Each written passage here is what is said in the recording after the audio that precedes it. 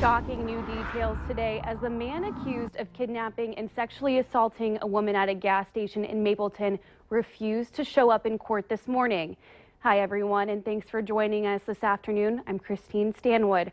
A Cass County Sheriff deputy tells us they will try again to get Abdul Rahman Ali out of his jail cell and in front of the judge. If Ali refuses, they may use probable cause and set bail.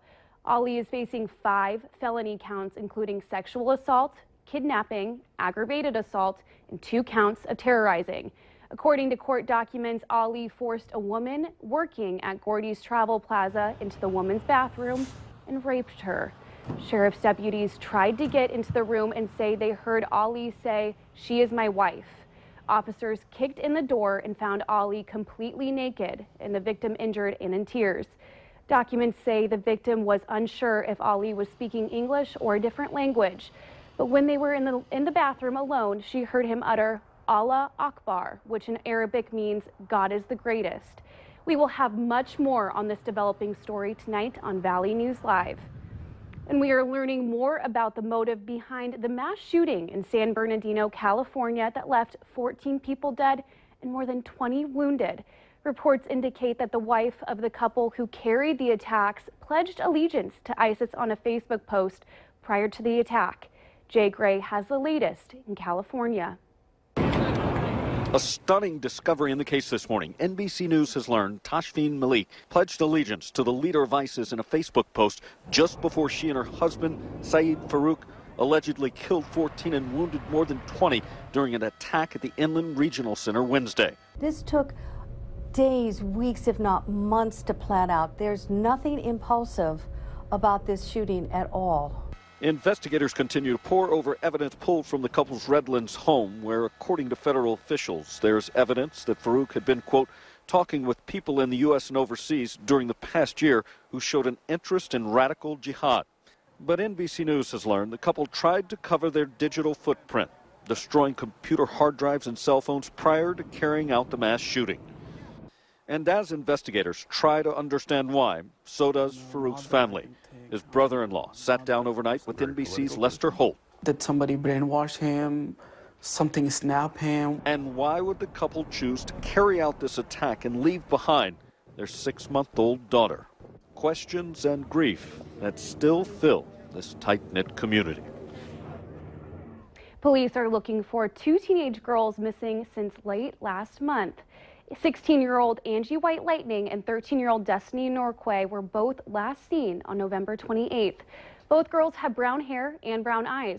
Contact police if you have any information.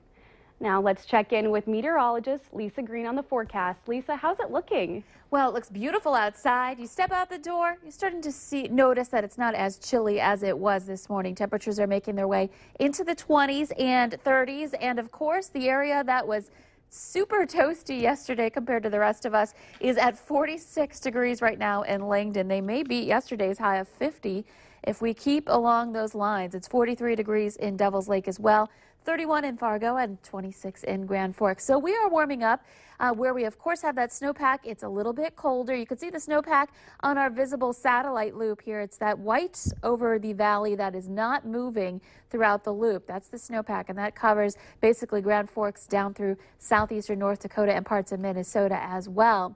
Wind is picking up out there today with 25-mile-per-hour gusts out of the south in Fargo, 22 steady speed in Grand Forks. And as we look at our tower cam, you can see it jostling just a little bit.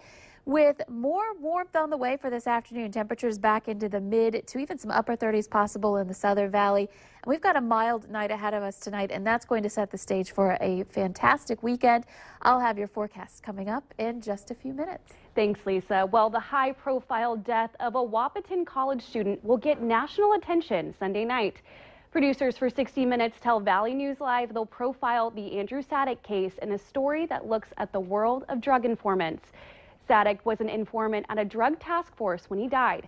His body was found in the Red River with a bullet wound to the head and wearing a backpack full of rocks. Leslie Stahl will head up the reports on law enforcement's controversial use of young confidential informers in the war on drugs. If Andrew had told you that he was thinking of becoming a confidential informant, what do you think your reaction would have been?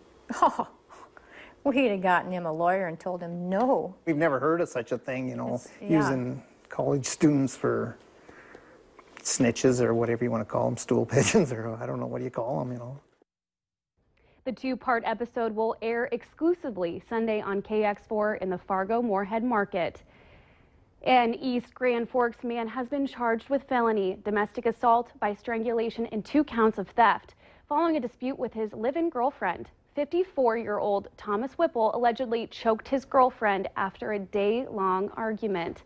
According to court documents, his girlfriend told police that Whipple flipped out after she confronted him about taking her prescription painkillers. Well, it's Friday, time to take a look at this week's Valley's Most Wanted. And there are 2 this week. Police say Elliot Dragoo is wanted for criminal conspiracy. Police are also looking for Walter Washke for criminal conspiracy. Contact your local law enforcement if you have any information on Dragoo or Washke. The president of Planned Parenthood was met by peaceful protesters who said they were there to celebrate life. Their main gripe with Planned Parenthood is that it performs abortions. Cecile Richards was in Fargo last night to help with fundraiser efforts for Planned Parenthood of North Dakota. Richards says she wishes people understood abortions make up a small percentage of the health care services the group provide. We do more than any organization in the country every single day to provide birth control and education to prevent unintended pregnancy and the need for abortion. Richards is heading next to Colorado Springs Planned Parenthood, where they are still dealing with the aftermath of a shooting last week that killed 3 people.